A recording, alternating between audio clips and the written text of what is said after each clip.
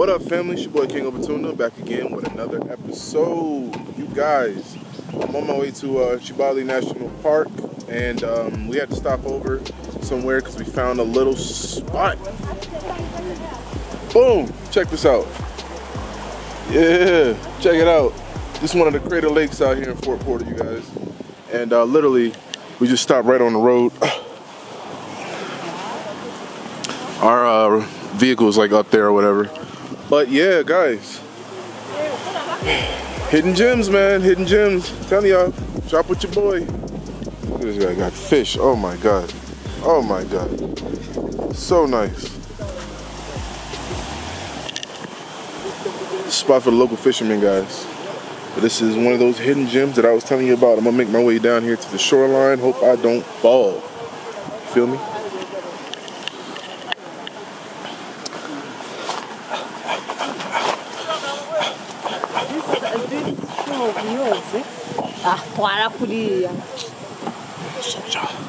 Soldier man.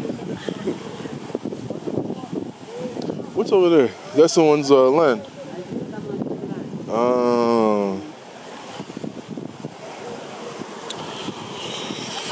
Yeah, so you guys, as you guys can see, this is one of the Crater Lakes over here. It's a fisherman's spot. I'm assuming that they cleared it out so that they can come down here for a little landing site. But yeah, it's a Crater Lake, guys.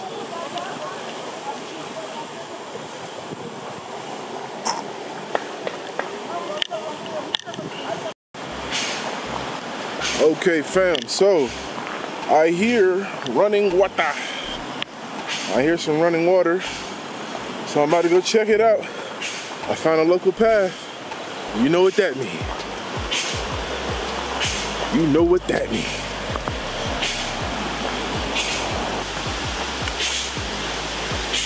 It's like right over there on that side. Let's see if we can get over there.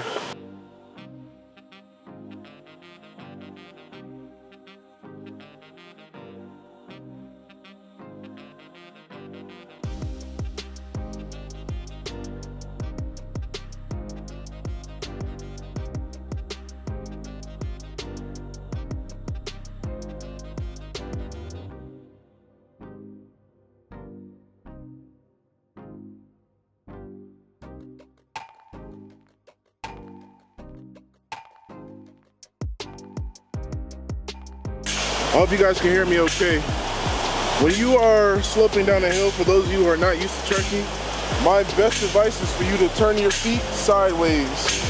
Turn your feet sideways and you slope down sideways, slow. If you try to go straight for it, you'll slip and you'll start tumbling on down. I'm a wee bit experienced with this stuff. I am an expert by any means. And here we are. This looks like a man-made waterfall. This is definitely a man-made waterfall. But it does not take away from the aesthetic. There are some natural rocks that are here, but I can tell that there was some work done.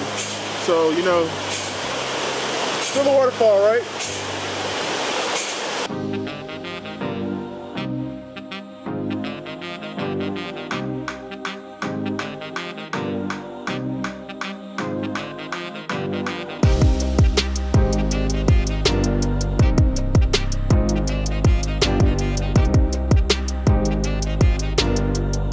So family, I'm gonna go ahead and continue my journey on to Kibale National Park, but I just wanted to stop over so I can see some local spots that people, you know, try to enjoy in the local neighborhoods and whatnot.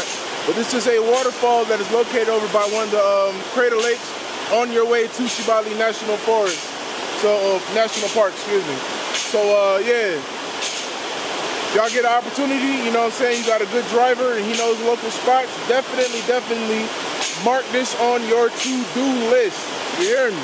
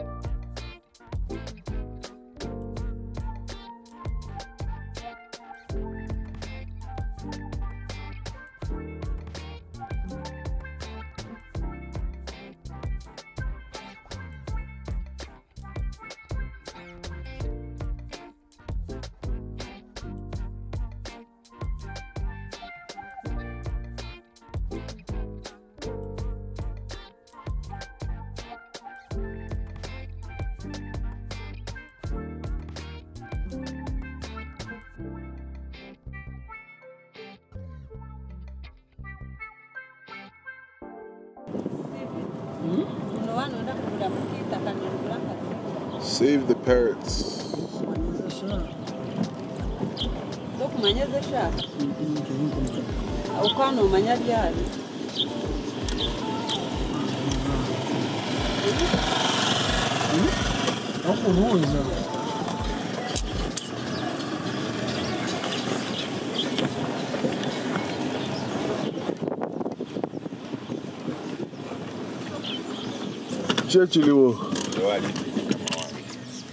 Man, Elio, there was river Mugwe river.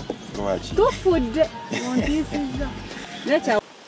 Okay, family, so we are in Kibale National Park. This area is called Bigodi, and we are going to be trekking to the swamp area. We're just going to be doing a little nature hike, and right now I'm just getting a view or the tour of the area. So, you'll tell me, where are we at now? We are in a Bigodi swamp, and we are going to do the swamp walk. Yeah, we expect to see the 6 different primates, whereby we have the vervet monkey, which is these over here. Yeah, that one. We have the red-tailed monkey. We have the lee-hoist monkey, which is rare to be seen. The black and white colobus monkey, red colobus monkey, plus an olive baboon. Okay. Yeah. I didn't catch your name. What's your name again? Patrick. Patrick. Yeah. Okay. All right. So we go? Yes. All right. Following you. Yeah. Oh, wow. Yeah, we have these ones here. I see them up there. Yeah.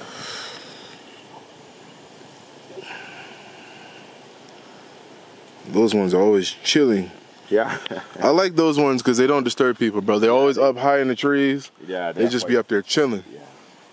And these ones are the black and white colobus monkeys. And they live in a group of 15 to 30 members. And when they exceed, they will have to split the group into 2 groups. And mostly, when there is a variety of food, they can stay together in a group. Okay. And their gestation period is between 5 to 6 months, and they produce 1 baby per pregnancy. Oh. The baby is born when it is purely white in color. Really? And then starts developing the black color after 3 months. So have you ever seen a white baby before? Yeah, and actually we have one with a baby, but I think it's not around here now. Okay. Yeah.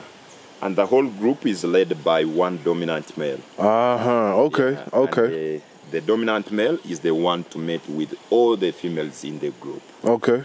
Yeah. So what happens if you have another male in the group that becomes of age? Does that dominant male chase that one away? Yeah, sometimes like it can mate with the females, but makes sure that it's far away from the dominant male. Okay. Yeah.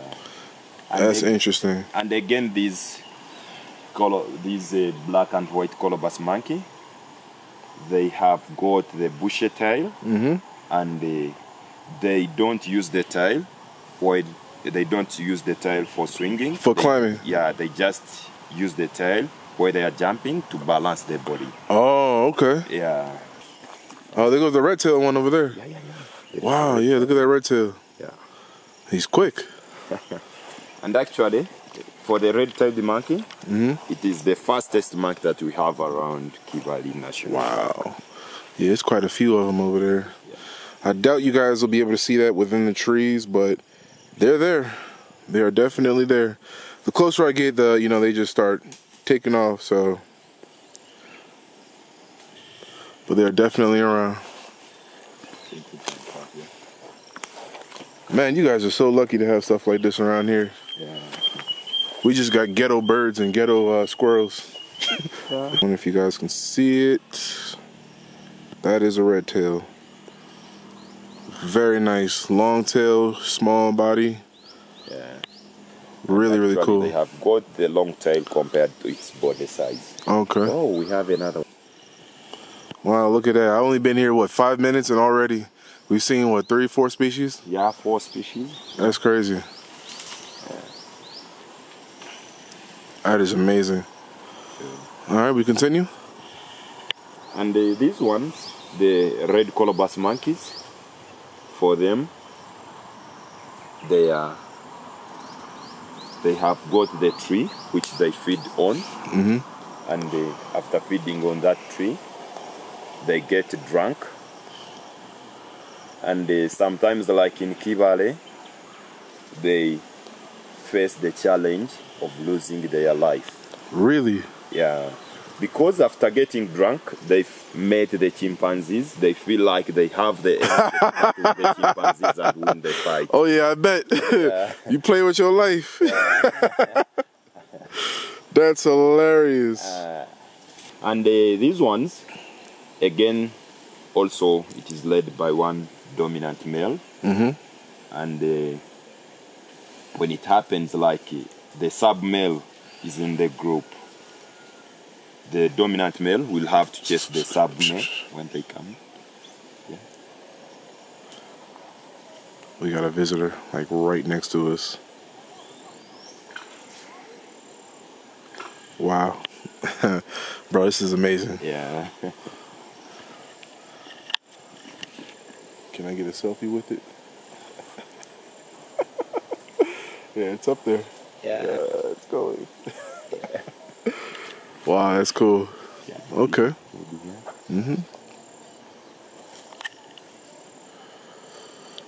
Oh, he's eating something. Yeah, that's so cool. Yeah. All right, we continue. Oh, there's two of them up there. I didn't see the other one.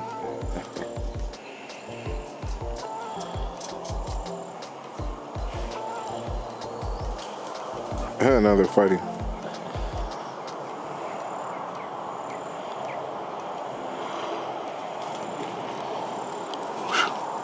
Man, super quick, bro.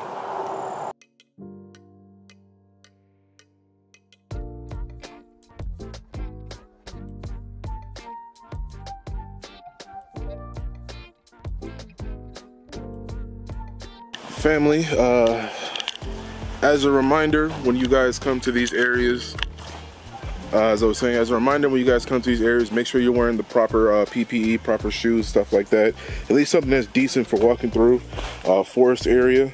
Some good boots, hiking boots or whatever. I actually left mine behind, so using what I got to get what I need.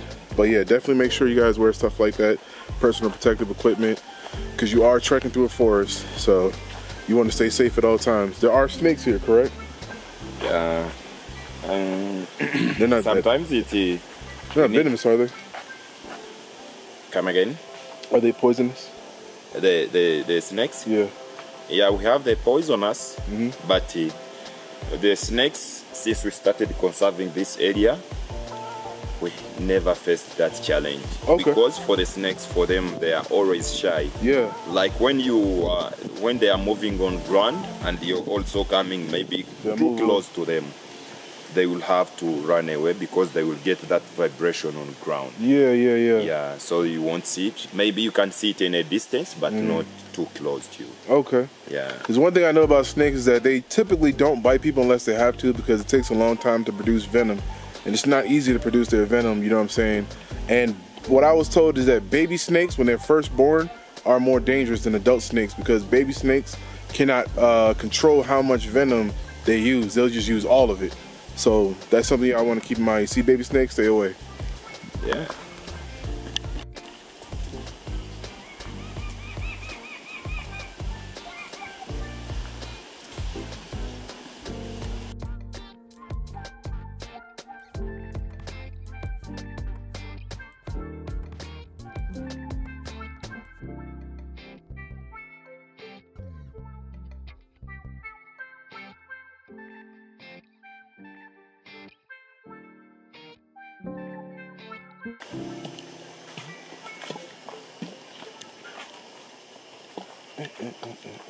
You have fire ants here. The safari ants. Fire, the ones that bite. Yeah. We call them the safari ants. Okay. You've seen one there? There's a whole trail of them right there. That's the number one thing I pay attention to when I'm in the forest, bro. Yeah. You can see them around here. Always watch your step when you're in the forest. Yeah. Because you feel something pinching in your shoe, You probably stepped on some ants. Yeah. And for them things, they don't die so easily. Yeah. You can step on them and they'll crawl right in your shoe. They enter, they can bite you sometimes. Tear you up, boy.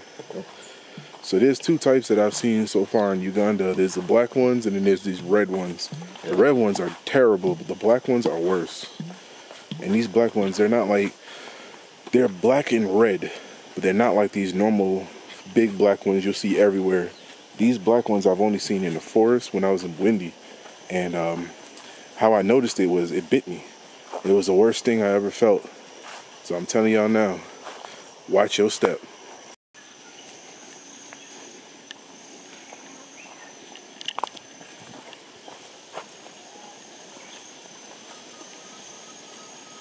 Get off my lens.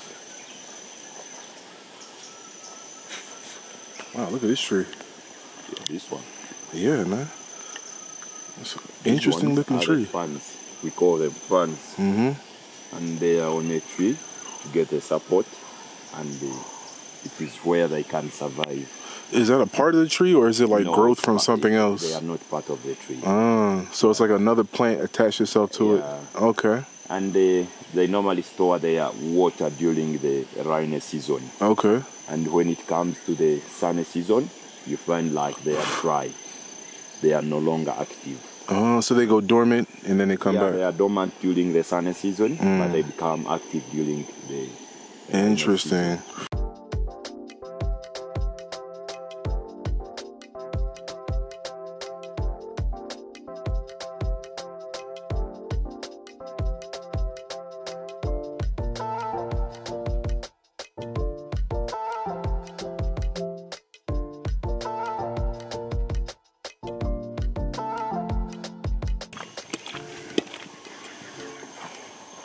Make sure you watch your step.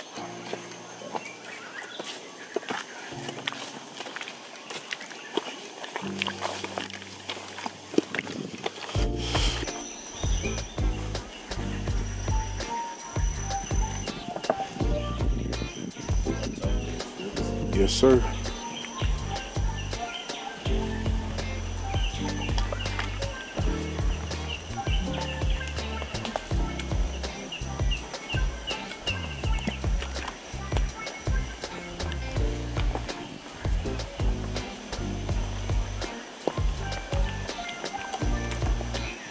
Okay, family, so I have reached the end of our journey.